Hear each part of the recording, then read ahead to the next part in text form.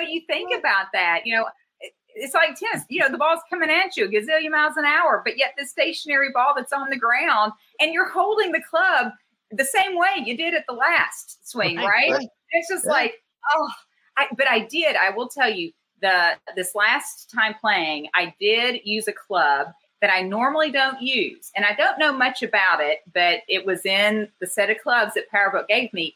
And it's a 56-degree club. It just changed my whole chipping game. It pops it up nice and high in the air, doesn't take it, because I'm still trying to figure out the power behind the swing, especially when you get closer to the hole, right? Where you're not quite on the green, you're right off the green. And, the pitching wedge, I had tried it, several times, obviously, because that's usually what you use. But I always tend to hit that too hard, and then it goes too far. And so that really ticks me off. So then my dad was trying, he had a 52-degree wedge. And I was like, I've got this weird 56-degree wedge. So let me try that. Oh my gosh, it was perfect because it popped it up just enough, but didn't add a lot of distance. And that's exactly what I needed. So, 95% of this game is knowing what club to use in what stage of the game. And I'm not sure that there's a great equation out there, but if somebody has has a chart. You have to do the chart because how far you hit it is going to be totally different than how far Neil hits it. Yours will be farther. No, you know what? I did win the longest drive at a golf championship last year. My husband still doesn't believe me, but because he wasn't there. But I did get the longest drive, and I was pretty daggone proud of that. But I was playing with a lot of seniors, but hey, we all came from the same team. I have several Miss America sisters that play golf. Kylene Barker, who is a great golfer. She golfs a ton. Kira Kirstanza Dixon, she actually is an anchor on the Golf Channel. She was born playing golf. So she is about as close to a golf pro without being a golf pro, certainly. And she just took on that position not too long ago. And she helps out with the Tiger Woods Foundation. So she has done an outstanding job. I think I would be scared to play with her. I would be like the fifth wheel on her team. I'd be like, Kira, I'm here for your entertainment. Not a problem. Golf is fun. You meet great people and you get entertained. Like we're going to entertain Heather with a six-pack when we come right back. Kids are going back to school soon, which means you'll have a chance to soak up summer with some you time. And how better to do that than with a cold Arnold Palmer Spiked. Hey, it's Neil Michaels. Just picture yourself with that Arnold Palmer Spiked at the pool or at the beach. It's the classic taste of iced tea and lemonade with 5% ABV. Made with real juice and brewed teas for a smooth flavor that's as easygoing as listening to the sounds of the waves. Wherever you go, remember to take Arnold Palmer Spiked with you. For classic refreshment that tastes like the feeling of your toes in the sand, nothing beats Arnold Palmer Spiked. It's the perfect balance of brewed teas and real juice, now with 5% ABV. Find Arnold Palmer Spiked in a store near you at arnoldpalmerspiked.com/approach or search for it on Drizzly and Instacart. That's arnoldpalmerspiked.com/approach.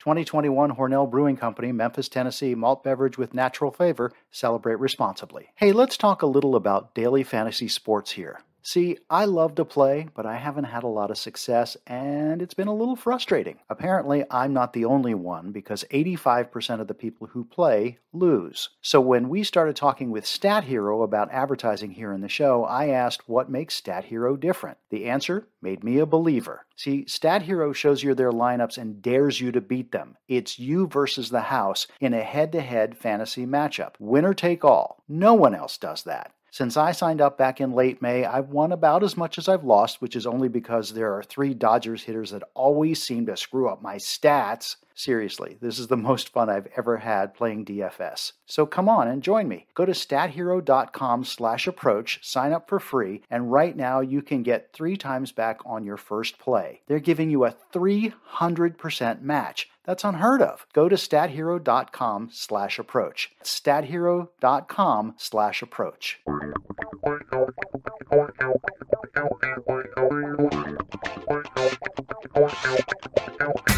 We are back. It is the approach shot. It is that time for the six-pack. It is. that dramatic enough? Six Pack is once again brought to you by Arnold Palmer Spiked. For a retailer near you, apparently you need many retailers near you in Kentucky because John always complains he can't find one. Go to arnoldpalmerspike.com/approach. See, the approach part gives us the credit and we get credit for that. So yeah. arnoldpalmerspike.com/approach. Heather, you ready? We're putting you on the hot seat. I hope so. Do I get to pass on any of these if I don't know them? No, it's a hot seat, not a warm seat. Okay.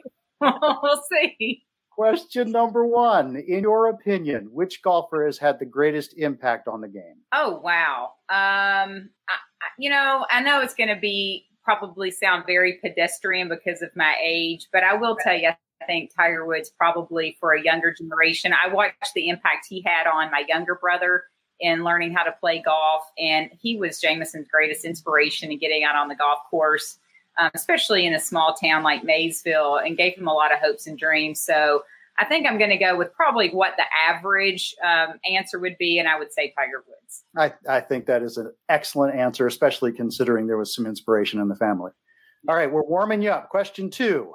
Think about this. When you play, what's your favorite golf word or golf phrase?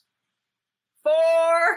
That actually might be the least favorite for the people in front of you. I should say that might be the most common, certainly, when you think of phrase. Hole in one is never in my vocabulary because I've never had that really happen. But I don't know if I have one singular phrase, but I haven't had to use 4 very often. But when you do play on golf courses where houses, are certainly, you just try not to slice the ball toward the house. So pivot.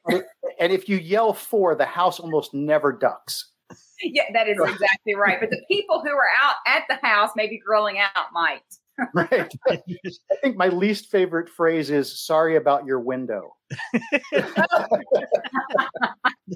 I don't know if you've seen the video. There's a guy who lives on a golf course, and when people hit into his yard and he's there to see it, he grabs the ball, puts it next to him, and lies down as if he's unconscious.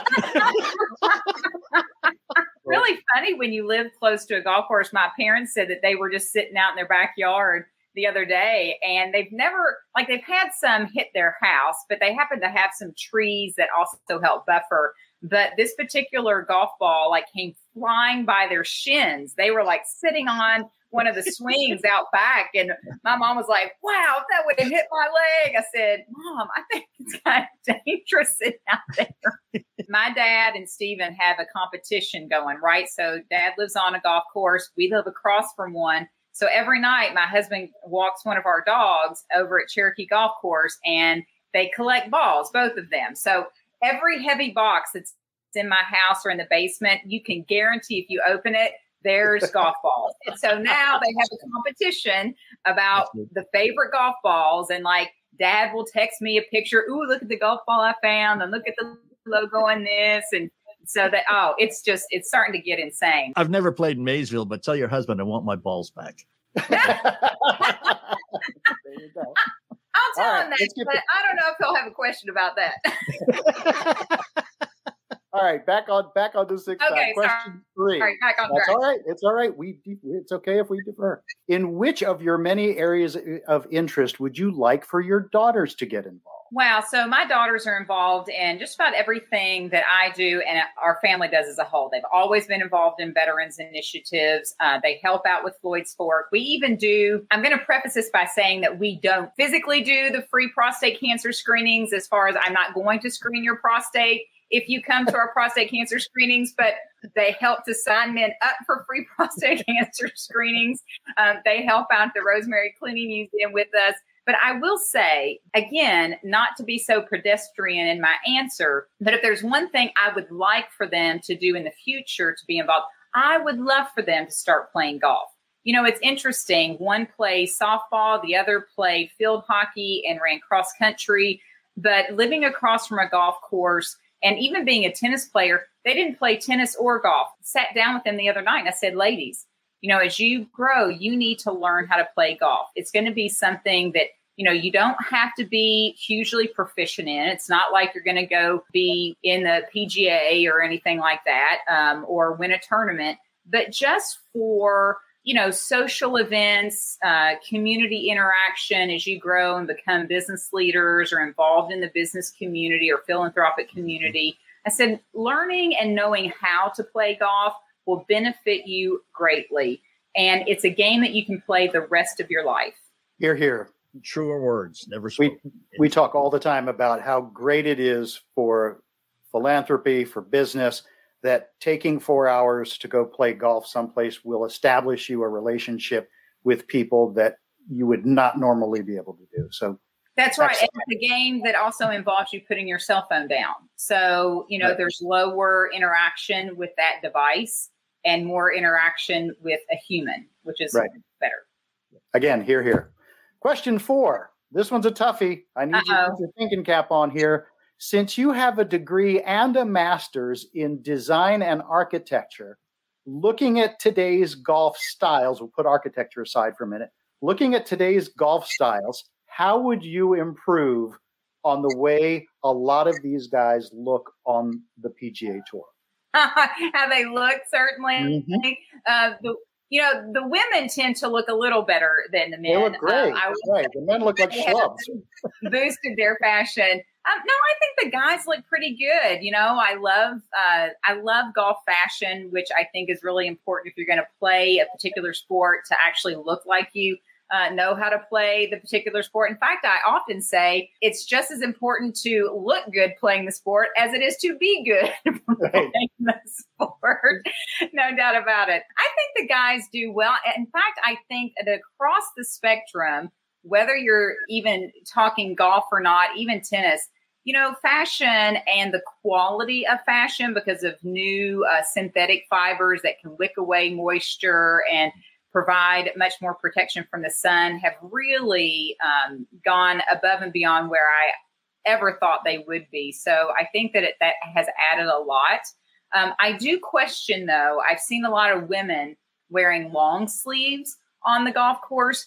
I don't know that I could do that. I probably should do that just to protect my skin a bit more from the sun. So I find that trend for women is a little confusing for me, but I do understand why they do it. It's just, for me, for someone who's not out on the golf course all the time, I like to get a little bit more of that vitamin D in my skin. But for some, people like them that's their life, right? It's kind of like farmers when they're out there. They're usually wearing long sleeves on the tractors because they're getting so much more exposure. I feel like that was a warm answer, not a hot answer. I don't know if there's really a hot answer, though. I need you to think about men's fashions and like, do we put the berets back on? Do we put knickers back on? Give me something, Heather. You got a degree, man. Do I think the men should wear Speedos out there to play golf? Right. Now you took it in a direction I was hoping we wouldn't do. So I'm going to move on to question 5. You teed it up. Yeah, you're right. I did. She beat me. Okay, question 5. Hollywood called. They'd like to cast you in your own golf movie. In what time period would you like it to be, and who plays Heather? Oh, my goodness. Well, that I don't even know. How do I answer that? So I love Halle Berry, and she also is a former pageant girl. So, I think she would sort of connection and kind of get my personality. I think that if I were to star in a golf movie, I would like to maybe in the 20s and 30s ish, because I think that was oddly enough, sort of a women's empowerment sort of start. Of course, we had just gotten the right to vote, right, in 1919.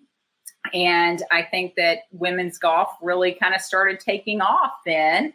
And I love the fashion, certainly, of the time. So that's where you talk about that traditional with the beret and the knickers. And so I think that would be a fun period. That is an A answer right there. I love that. There's something about how golf became this other thing at that point. It moved out. It had some fashion. was recognized as a sport. And I love the Halle Berry. Excellent answer. Well done. Awesome. Thank you. Question 6. Now,